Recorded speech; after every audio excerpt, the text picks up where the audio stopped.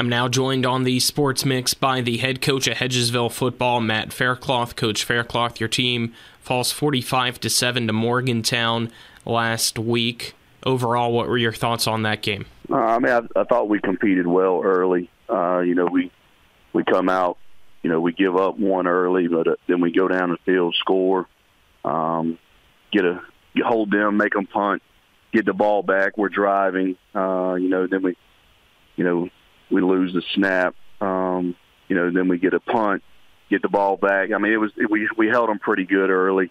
It was just one key play. They got a pick six with about 3 minutes left in the half that, took all the wind out of the sails.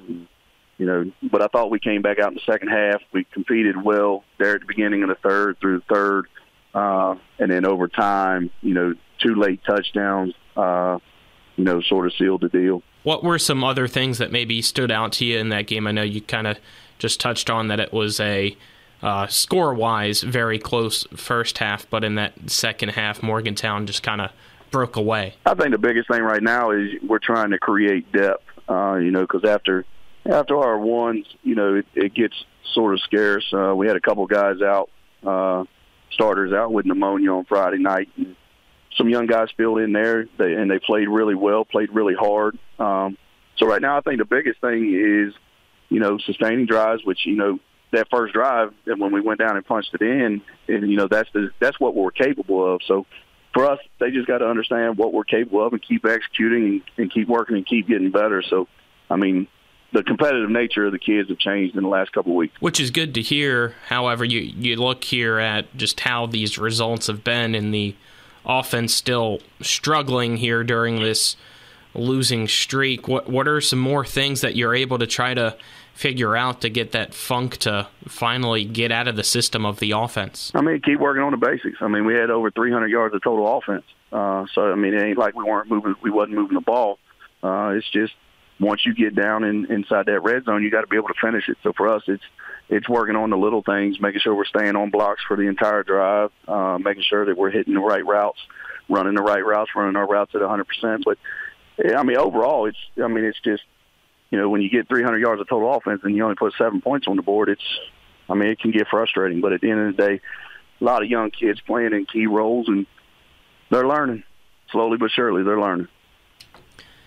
Who are some of those young guys that you've seen really kind of grow into that spot week in, week out, given the opportunity? Yeah, I know one that jumps off, right out to me is Woody Smith. Woody's new to football in the last couple of years, and the progression that he's taken over last year and into this year, he's a big part for us defensively at our outside linebacker. But on Friday night, he had a really good night as a wide receiver. Chris Williams, sophomore, playing a lot of minutes for us. We were without him Friday night, but for the last couple of weeks, he's really competed hard. Zaven Rush, a junior, first year playing football, is starting to figure it out. We got so many kids that it's young kids that are new to football or new to even football in the last 2 years, that these reps and these game reps are going to pay dividends going into next year. Looking ahead here, the schedule doesn't get any easier for you guys this week as you get ready to take on Herbert Hoover, a team that is undefeated so far.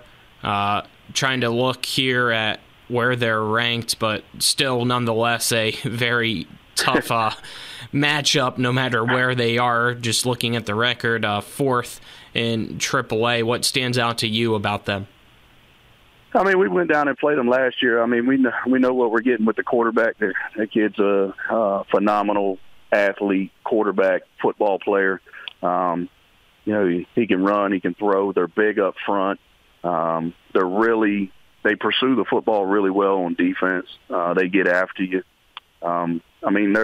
And Coach Fields does a really, really, really good job down there of getting those guys locked in and ready to compete. What's kind of the mentality for your team heading into this week's matchup against them? Just keep getting better at what we're trying to do, and for us, it's we've competed in quarters. Now we got to go compete for a whole game, and when you're young guys, they've never been through that fight of facing adversity and how to respond. Over the last couple of weeks, it's gotten better.